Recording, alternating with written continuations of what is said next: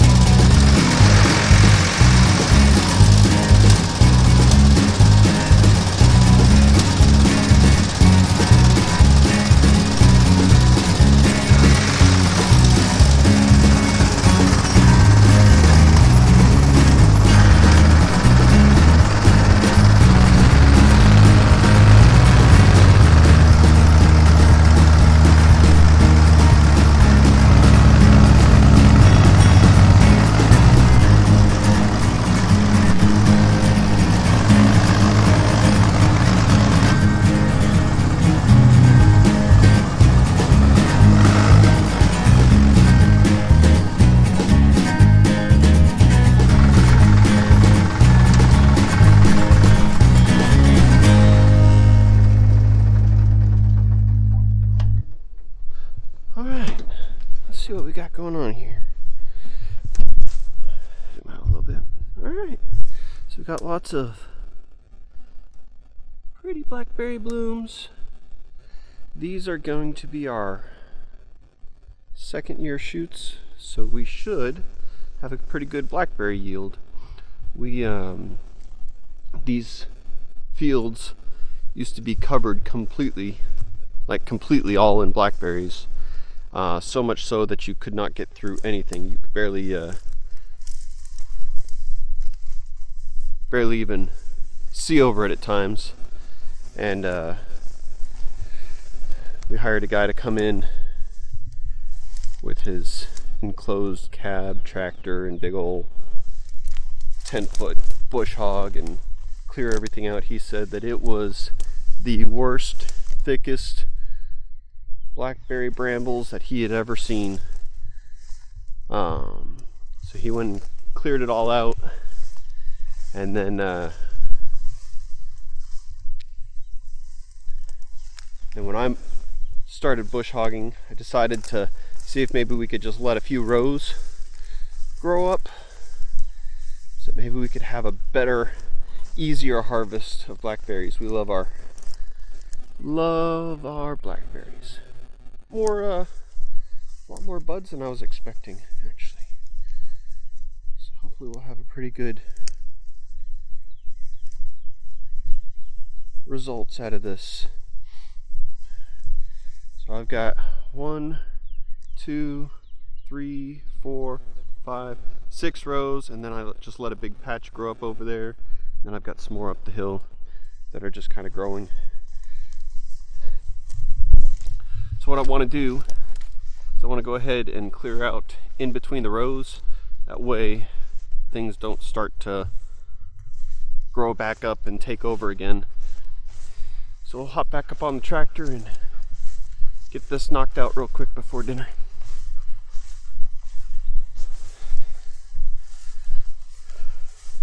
I've learned driving an old tractor like this, learned a long time ago, is always keep your thumbs on the outside of the steering wheel.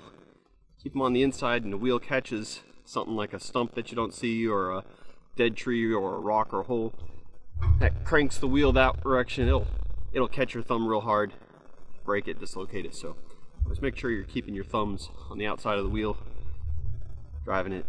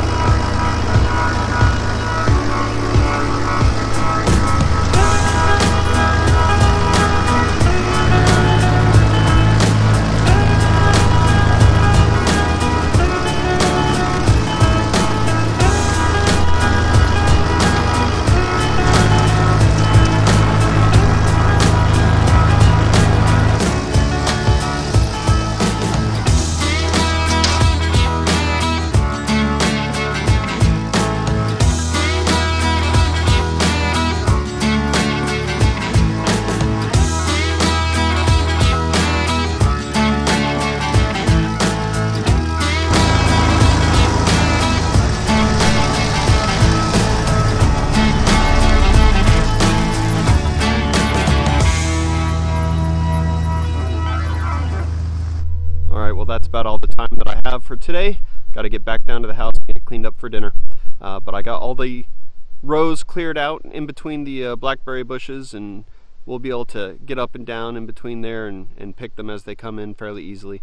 So looking forward to that. Looking forward to some good blackberry cobbler and blackberry jam and all kinds of good fun treats that we can make this this summer with our wild blackberries. All right, well, let's head on back down to the house, and I'll see you on the next video.